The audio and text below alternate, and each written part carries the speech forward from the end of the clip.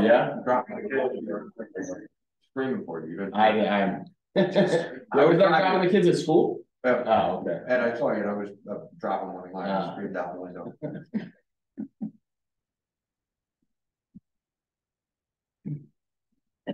Recording.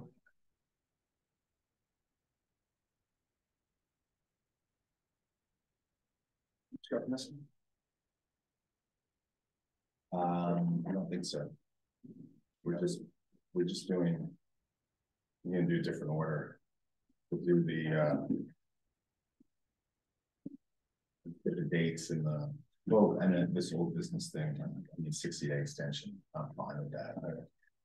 So I some notes I put down for the different dates. That was weird. It was full moon day. Big problem, you never know.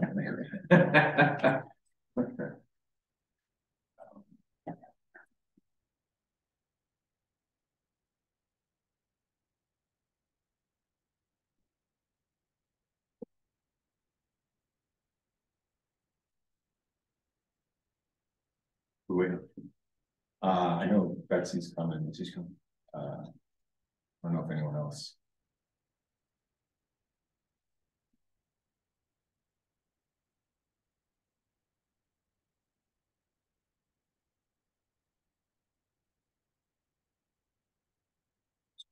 Good idea. I already have one of those today. This is your first. It is, yeah. My first ever. There he is. Hey, right. Yeah, congratulations. Yeah, it's not still counting. I'm up by 6 votes. Oh my gosh. And they have cure letters, which I didn't know what that was until recently. Oh, what is it? Yeah, it's people that vote by mail, they have to sign. And if there's either no signature or a mismatch, then I think the county sends that person a letter that says, hey, your signature is missing or doesn't match, you can cure it. Oh boy. So 6 votes though, right? 6 votes. Yeah, the whole thing was 25% roughly down the board. Basically. Yeah. Well, good luck in the next couple days. So I'm sure It's been a lot of high drama with the kids. Oh,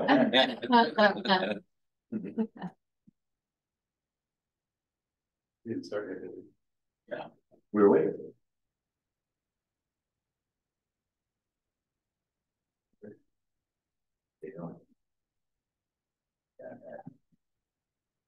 Yeah.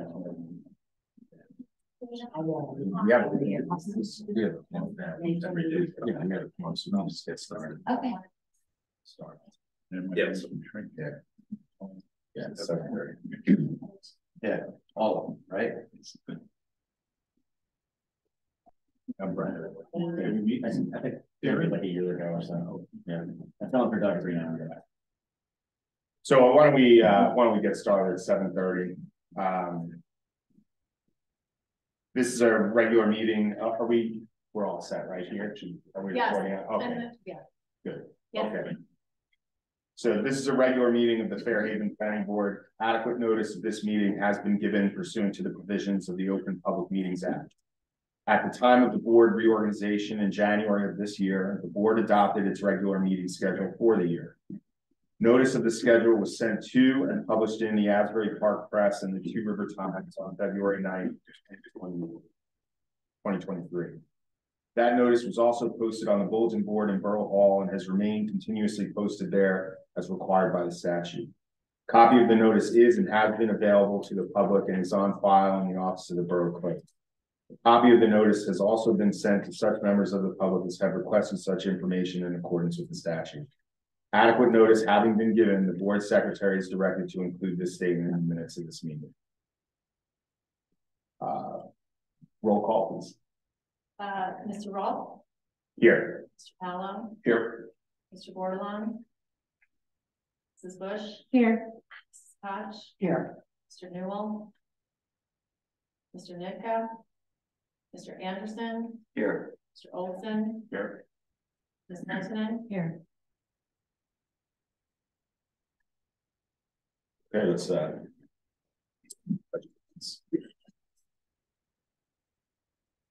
pledge allegiance to the flag of the United States of America and to the republic for which it stands, one nation, under God, indivisible, with liberty and justice for all.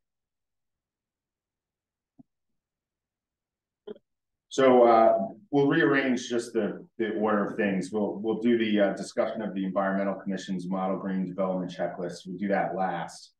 But first, let's do the Borough of Fairhaven, Allen Street, Hendrickson Place, Block 45, lots 10, 11, and 12, Zone R5, minor subdivision.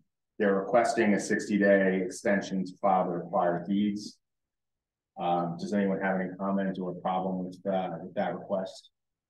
I would just say one thing. Sure. At our council meeting on Monday night, it turns out that our attorneys, Greg Cannon and Andrew Sobel, are splitting up, and in the process of dividing up their business, this kind of got lost in the mix, and that's why they're asking for an extension.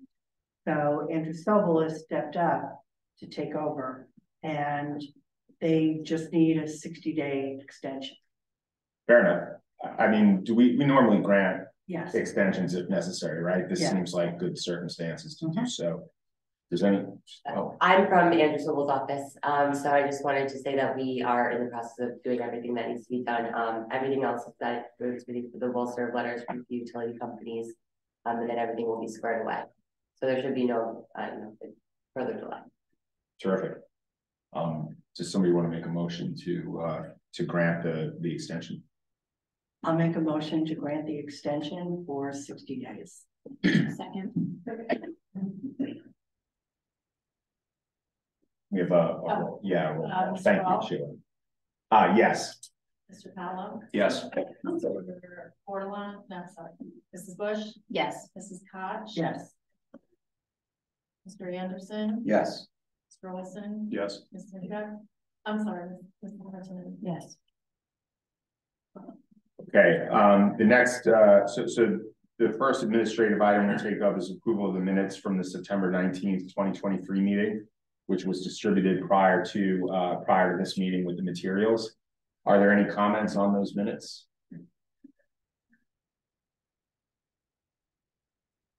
So I'll make a motion to approve those minutes. I'll second. Mr. Roth. Yes. Mr. Pallow. Yes. Mrs. Bush. I wasn't there, so I don't vote, right? If I You was can if you're satisfied. Oh, okay, yes, yes. Mrs. Koch. Yes. Mr. Anderson. Yes. Mr. Olson. Yes. Ms. Antonin. Yes. Okay, so the next item of business is the 2024 meeting dates. And so the proposed meeting dates were distributed with the materials. These meeting dates are consistent with how we normally schedule the planning board meetings. Does anyone have any comments or concerns about these dates? I know Dave, you sketched a couple of things out there, which I think, just as a heads up are useful for people to highlight, January 16th is the day after the MLK weekend, and February 20th is the day after President's Day weekend. Check the public school calendar for each. There shouldn't be conflict other than, if people are extending their vacations in any way, shape, or form. I will say that one of the local private schools has no school on Tuesday, February 20th. So that may keep people away. Then March 19th, also one of the local private schools, right in the middle of their spring break. So you might lose people if their kids go to schools outside of the Fairhaven public. That's it. But I just say nobody comes to our meeting. Well, maybe a board member may or may not have spring break. to any of the board members. You're affected. Yeah. So let's move it. I would say that there's really no problem for MLK or the President's Day those days, but And we've had meetings the week or the week following those holidays, and generally they've been well attended. Yeah, exactly. Yeah. So in terms of it really should be March. So March 19th, move it to March 26th, but I don't want you to move the meeting just for me. Why not? Okay, nobody has an I'm just objection. one person up here, you know. well, I think it's important, Dave. I think, look, if we know we're gonna have, we had 2 instances where we had trouble getting a quorum, so if we can avoid issues where, we might have a problem, and then also, who knows, right? It's matter dependent, so, on attendance. So, I mean, March 26th seems fine to me. I mean, I don't have any problem with that. I'm just looking at RFH. Do we know when RFH's spring break is?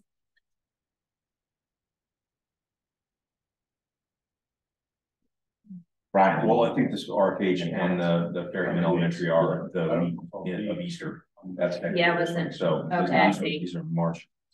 Yeah, so it's March Easter's 29th on the or 31st. 31st, yeah. You're out. Hopefully you're out. It doesn't matter to me. So, I mean, I should say I'm fine with these dates if I'm not planning to support. Anything? No. No issues.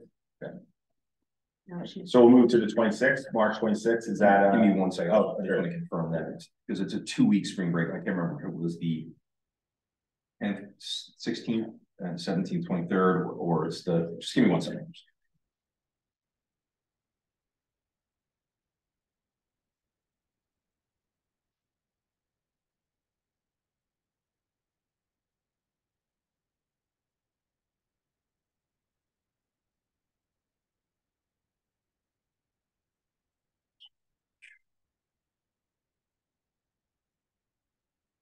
I don't mean to interrupt.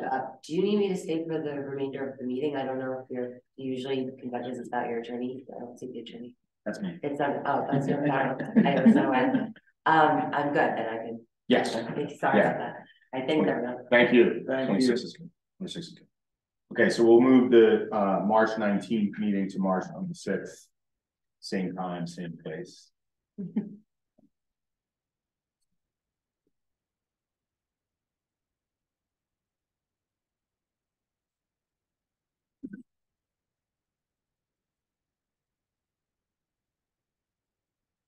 And then October we get bumped because the council meeting is being moved on to the 15th because it was moved for Columbus Day, which moves us a day forward, right? Yeah, I mean, it's so are we need to make the decision of whether we want October 8th or the 24th. Is that I guess that's what we have to do. I mean, I would just as soon have it October 8th. That's okay with everybody. I don't think it's a conflict with rec because they meet on the first Tuesday of the month. So that should be okay. Okay. So I will make a motion for the following dates. Reorganization meeting will be January 16th. Our February meeting will be held on the 20th. The March meeting on the 26th, the April meeting on the 16th, the May meeting on the 21st, the June meeting on the 18th, the July meeting on the 16th, the August meeting on the 20th, September on the 17th, October on the 8th, November on the 19th, December on the 17th, and a 2025 reorganization meeting tentatively set for January 21st. I second it. Mr. Wall? Yes. Mr. Mello? Yes. Mrs. Bush? Yes. Mrs. Koch? Yes. Mr. Anderson? Yes. Olson? Yes. Stanton? Yes. Okay. So our only item of new business today is a discussion of the Environmental Commission Model Green Development Checklist. Brian, Yes. take it away. So, I don't have anything to hand out to you. Did I show this last meeting? Did I pass this around? This is a sustainable New Jersey certified green development checklist. It's very administrative. It comes off as data gathering. And that's not what, or at least what I had in mind. Kelly Flanagan on the green team and I sat down on Sunday to try to sketch out what we were thinking. And what it is, so imagine like a trifold, and we would have a couple categories, probably one under water, one under land. And we want to narrow it down instead of a big long list to just maybe a handful of things. So in water, we would talk about maybe like a dry well, a rain garden, a rain barrel, driveway types. On land, we talked about natives and tree cover. And then the format would be sort of a description of what is a dry well. And then something on the benefits, something on the costs, an example, hopefully in town, maybe a picture of like the rain garden at the Millwood School, and then a link to resources. That's the structure of it.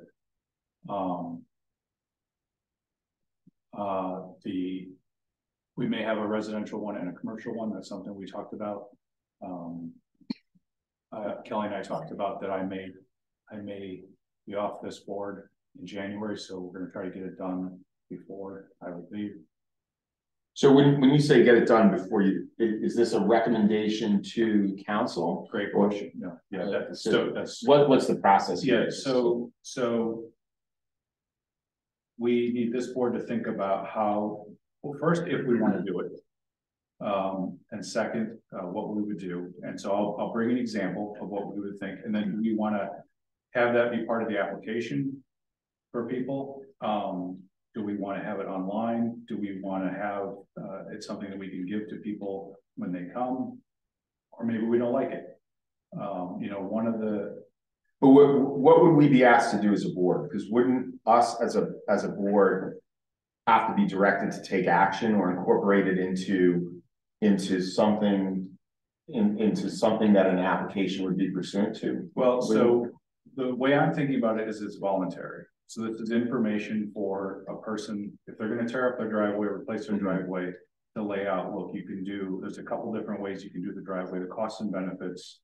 I'm going to try to get a square footage cost for like cement, blacktop, pebble, the pervious stone, etc. And we're trying, the goal is to try to make it voluntary where people can not incur extra costs, but make positive steps for the environment. Does that make sense? No, it makes sense. What I'm trying to do is understand and be able to explain to the board, and I guess the one public person here, what would we act upon as a board, right? Betsy, right? I mean, is this something, I mean, do we have the power to, you're saying it would be voluntary, but do we have the authority to make a recommendation to, how that, you know what I'm saying? It's like, how do we, or how do we? You have the authority to make a recommendation, but it would have to go to the council and then they would have to vote on it. Right, and before it could be put in any application, I would imagine it would have to go through the council. Absolutely. Okay. Yeah. So right now it's just a recommendation. Okay. Are you envisioning like under the Environmental Commission's website, like a set of suggestions, a voluntary set of suggestions with, potential cost differences between different, based on your project, you select your project, like driveway, porch, landscaping, right? Like then you could say, these are the different types of things that that's a good idea. We hadn't thought about that structure, not by project type, but like I said, so water, there's stormwater management, there's runoff into the river, it sort of all flows into water, and then give some of the best practices within water. So that's things like slowing down the flow, basically, a rain garden or rain barrel, and then trying to lay out what it is. If there's an example in town that people can go look at, and the benefits and the costs. And it's voluntary. One thing that's been on my mind is I don't want to try to make it more expensive for applicants and sort of have it come off as standards for best practice. Yeah, standards is best practice. This is what we think is best practice. It's not required, but it's not obligatory, and it's not. Yeah, but very much. I don't want it to be right. But this is what we've for your benefit, done research Yes. and have figured out what the best practices are for these types of projects. And if you want to include them in your project plan, here's But how. we do have ordinances on the books that restrain the amount of runoff Yes. through our stormwater management. So you want to make your property as easy as possible to absorb any runoff, especially with new construction. Yes. So that would fit in with it, but it's more of a recommendation rather than requiring a homeowner to do that. Very much. Yeah, is my opinion. I very much want to do recommendation. Is there any progress on the new tree ordinance? That was the Oh my God, through the shade tree, or yeah, it will be introduced probably though in January. It's not going to be introduced now because there's been a couple of sticky points that, you know, there's a balance between what you ask your residents to do versus what they have to do. So.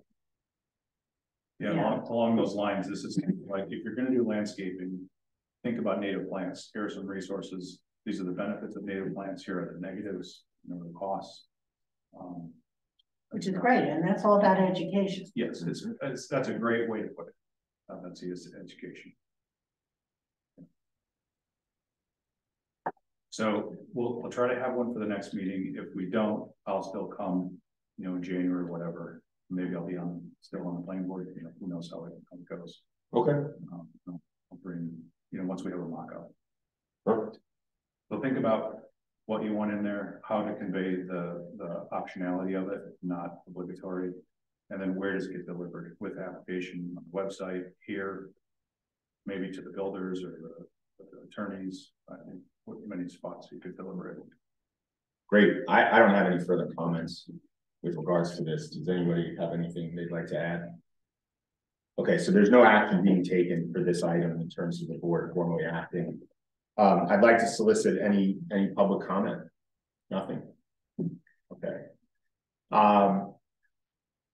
Does the board have any other matters they'd like to discuss while we're all together? Or should we Sure. We got this riparian zone email this week.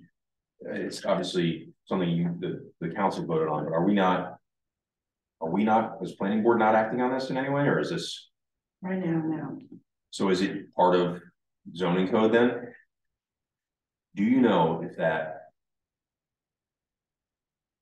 current permitted projects that may not actually be built yet? So an example, It's really more a question of language than it was actually changing anything. It was changing rights to zone, and it was more, I think, a legal terminology than it was anything else. Nothing changed.